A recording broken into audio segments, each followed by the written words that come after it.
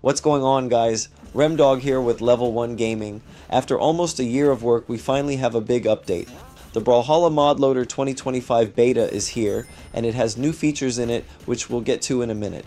Quick heads up, this update is currently the unofficial version, so if you want to use the existing official version, that one's still up. With that said, this is still in beta, so you might run into a few bugs. And if this does become official at any point, this tutorial will still suffice. The good news is it's fully compatible with the current mod loader. You can run both side by side, or even replace the old one completely, but be sure to check out the README file for full installation and feature details. If you're new to this, standard setup is simple.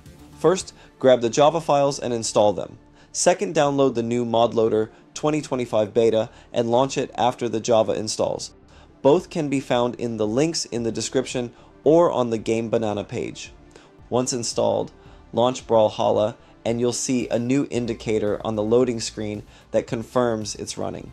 From there, you can download mods from the Brawlhalla Game Banana page, either unzip them manually into the mod folder the beta creates, or if it is enabled, use the one-click install to drop them in automatically, since this mod loader resolves the previous issue.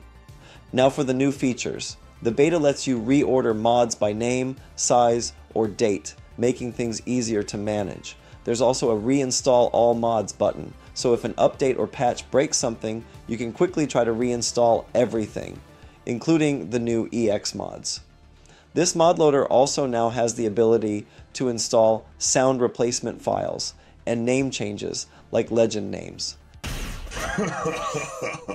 They can be packaged within B mods now that we're dubbing EX mods. These are special because they will have at least one of the new features that only the new mod loader beta can support.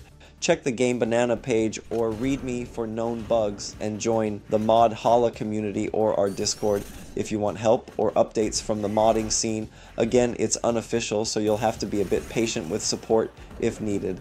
Test it out, let us know what you think, and don't forget to like, subscribe, and hit the bell for more updates. Catch you in the next one.